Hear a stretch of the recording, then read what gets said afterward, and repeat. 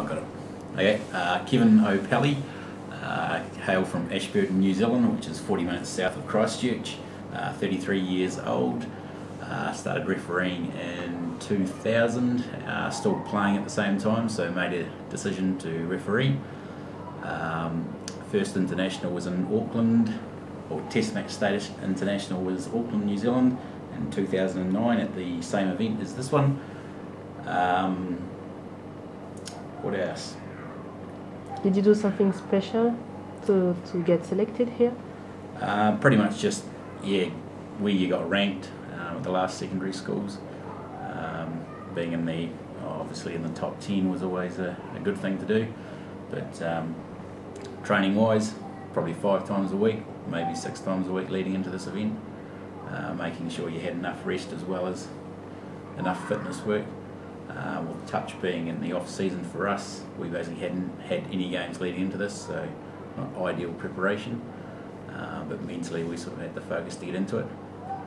Previous events, I've been to Fiji, Samoa, the Cook Islands, done 2 South Pacific games, and this is the second Trans-Tasman series that I've been in. What is your goal in touch? Goal is probably to stay injury free, really. I don't have no aspirations to be #1 in New Zealand, just a consistently good ref. As you always look for the perfect game of touch, which probably will never happen, but it is something to aim for. So yeah, I just basically do touch to enjoy it, meet people all over the world, and that's probably the main thing we do for touch, is increase our touch family by meeting more and more people. Thank you. Hi, I'm Michael Winter from Hamilton, New Zealand. Hamilton is about an hour and a half travel down from Auckland. I'm 23 years old, and I've been refereeing touch since about 2000 as well, same as Kevin.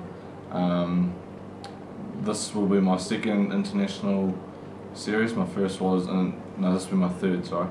My first was in 2009 in Wollongong, Australia, where I did the mixed open games, I think. The Open Trans-Tasman. And I did the return series in Auckland, New Zealand, and now this will be my third and my first youth Trans-Tasman.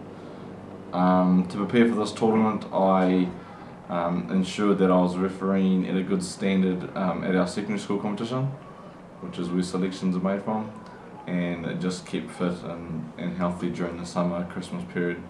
And also I think it's important to keep a good positive frame of mind coming to tournaments like this.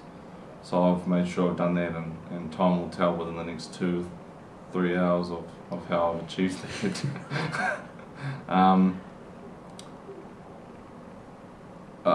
Future aspirations, I think for me is just to keep on refereeing touch at a high standard, and I want to achieve and keep refereeing at an international standard for a few more years. Yeah.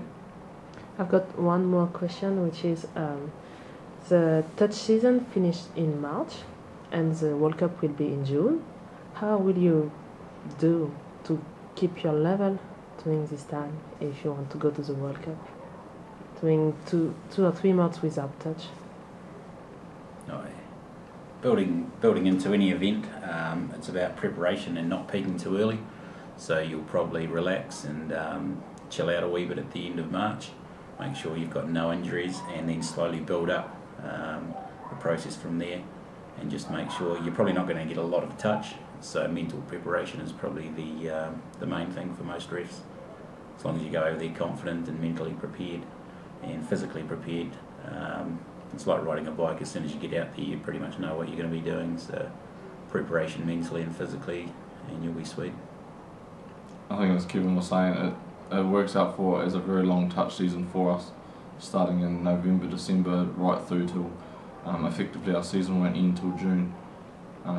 So it's a matter of, like Kevin said, peaking at the right times, and I think this is part of the process of building towards our main focus, which I suppose could be the World Cup in June. So I think just keeping fit and staying mentally focused on what we want to achieve come the end of June, then I'm sure we'll be alright. see you there. Thank you. Thank you. No